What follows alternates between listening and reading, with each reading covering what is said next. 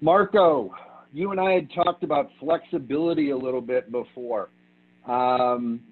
With this new normal, how are you guys building on being more flexible?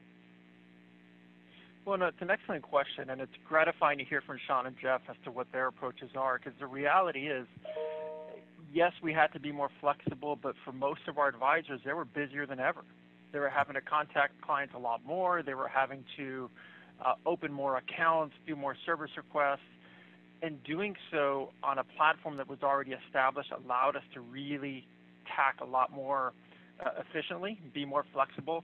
We moved on to the Sycamore middle office platform going on 4 years now, and it's well evolved now. It's pretty much the norm of what our advisors, their teams, and our back office use. So when everyone went home, our home office, our advisors, we were most flattered because most of our advisors never realized that we went home. They thought we were still in the office.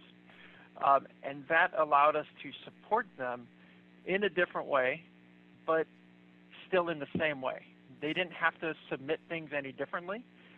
We didn't have to process or approve them in any different way. The system was already established and proven and comfortable, and not having to change your processes when you're having to change other items like where you're working from, and perhaps doing a video call over instead of a voice call, things like that, more of the practicalities, removes a great deal of stress and maintains the confidence, which really, I think, from a mental health perspective, it really put our offices at ease and felt confident that they could handle the rush of business, the rush of communication with their clients, and be fully supported. So yes, we were flexible, but we did so by not changing what we didn't have to change and leveraging what had already been proven. So it proved the point of the last 4 years.